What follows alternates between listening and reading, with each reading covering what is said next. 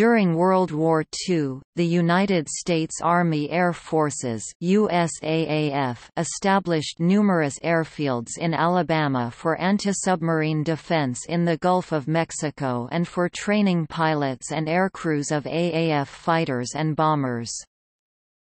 Most of these airfields were under the command of 3rd Air Force or the Army Air Forces Training Command (AAFTC), a predecessor of the current-day United States Air Force Air Education and Training Command.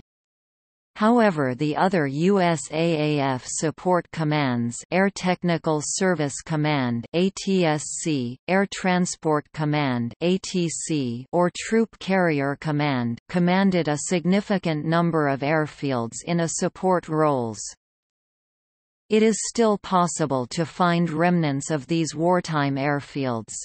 Many were converted into municipal airports, some were returned to agriculture, and several were retained as United States Air Force installations and were frontline bases during the Cold War. Hundreds of the temporary buildings that were used survive today, and are being used for other purposes.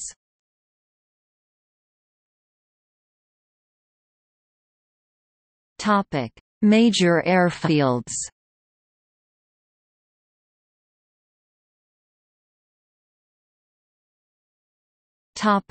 Third Air Force.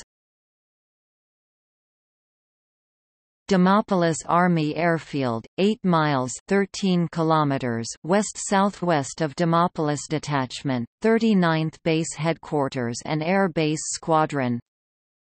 Auxiliary of Key Field, Mississippi.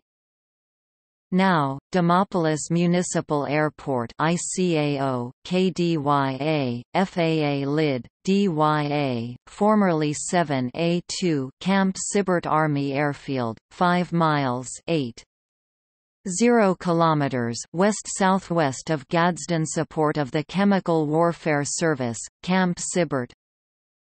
Now, Northeast Alabama Regional Airport IATA, GAD, ICAO, KGAD, FAA LID, GAD.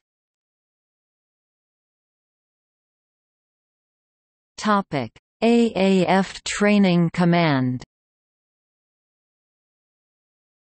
AAF Eastern Flying Training Command.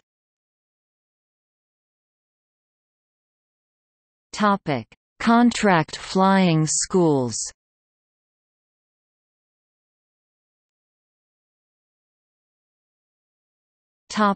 Air Technical Service Command.